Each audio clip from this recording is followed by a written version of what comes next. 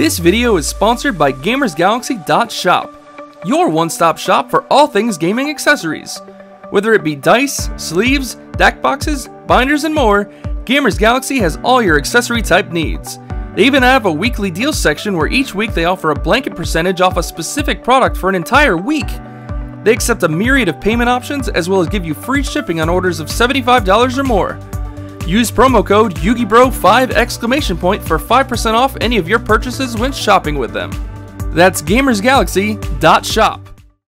What's up guys, it's Yugi Bros, and today we are doing the first duel video under both the YCS Niagara list and the Errata'd skills that were revealed as of yesterday, as of recording this video anyways.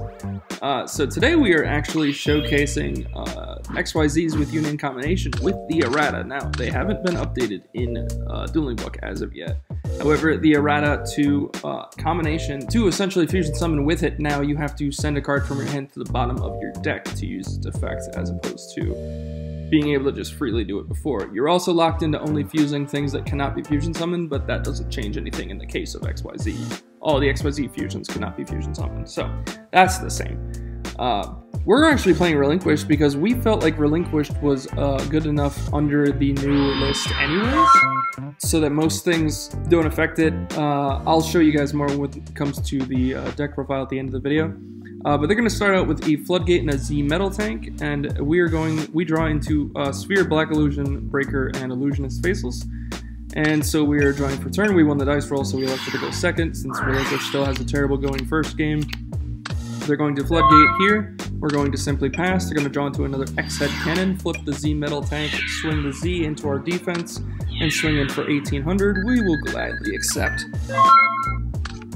We draw into Relinquished, so we're going to activate Black Illusion here, sending Faceless for Relinquished, having Relinquished's effect use it on the XYZ. In theory, we could have actually sphered the last attack, but we didn't know we were going to top deck Relinquished. If we did, we probably would have. That way you keep the Faceless in the hand so the player doesn't know that we have it, but it is what it is. So they're going to summon X-Head Cannon here, set the Book of Moon. They're actually not going to swing in. They're just going to pass here, because it makes sense. If they were to book this and swing, and then we had a Sphere Karibo, they'd lose hard after that.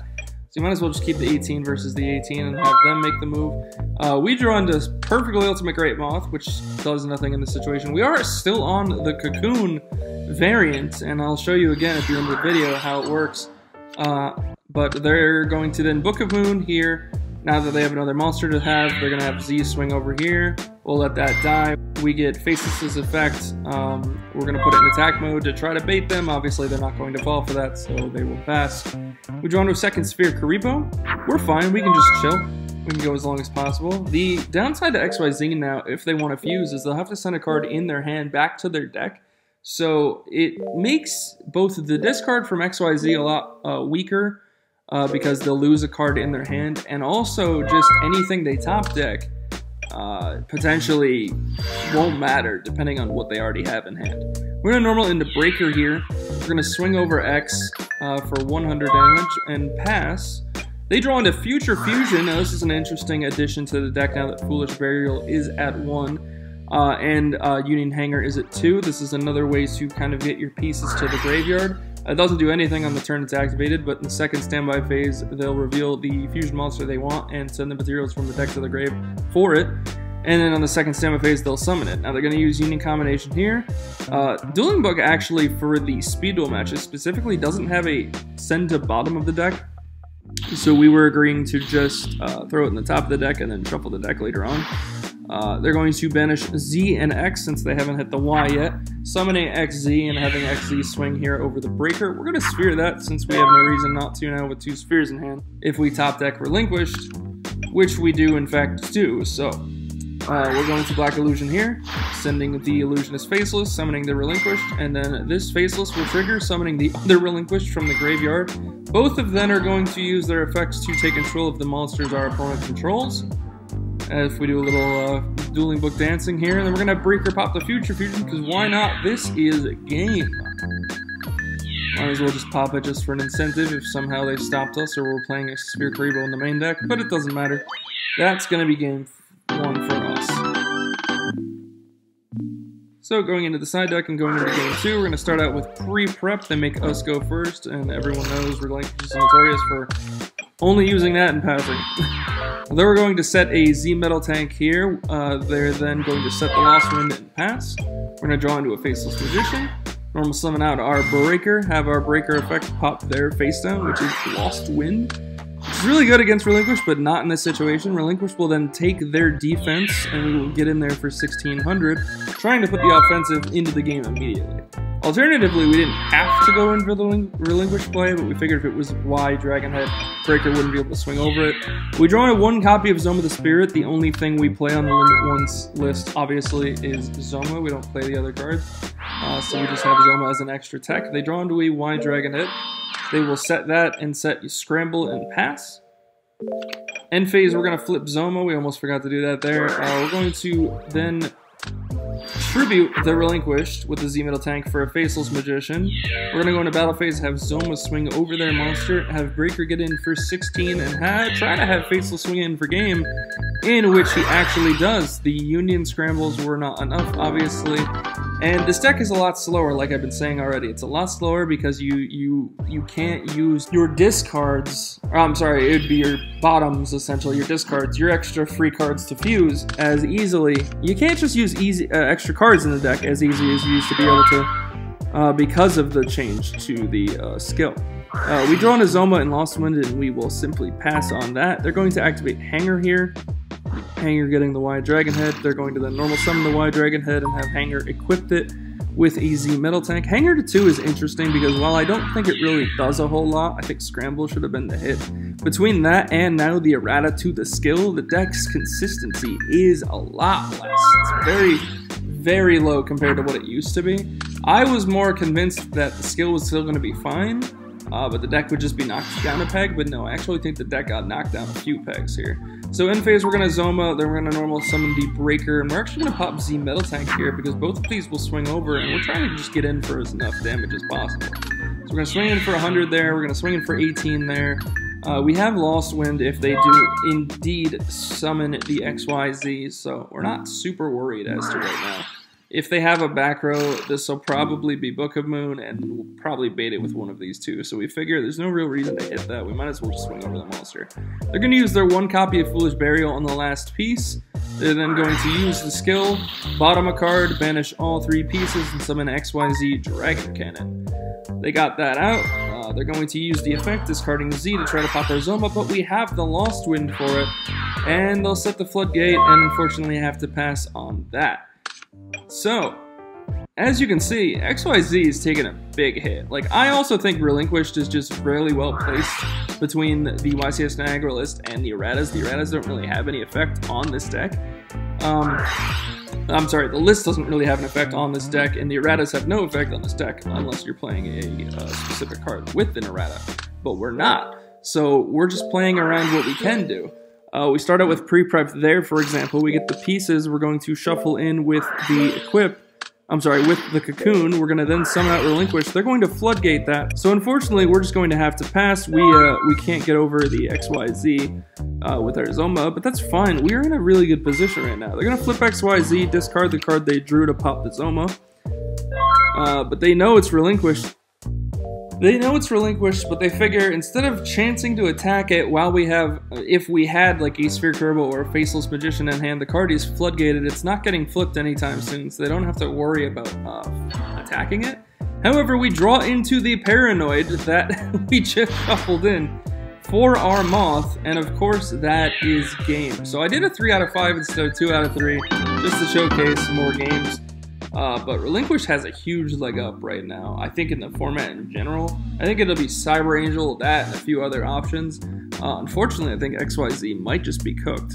But let's go to the deck list. So for Relinquished, we are playing 3 copies of good old Relinquished. We are playing the 1 Moth now because we only have 1 Paranoid due to the list. 3 Faceless Magician, 3 Breaker the Magical Warrior, 3 Sphere Kerbo, 3 Pre-Prep, 3 Black Illusion Ritual, 1 Double Cyclone, and 1 Zoma. If we reference the new list for a second, let's drag these over a little bit just so you guys can see.